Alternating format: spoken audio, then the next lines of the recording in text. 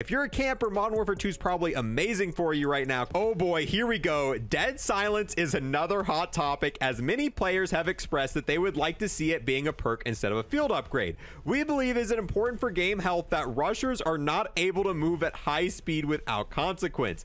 Dead silence as a field upgrade creates a balance between freedom of movement and predictability of combat.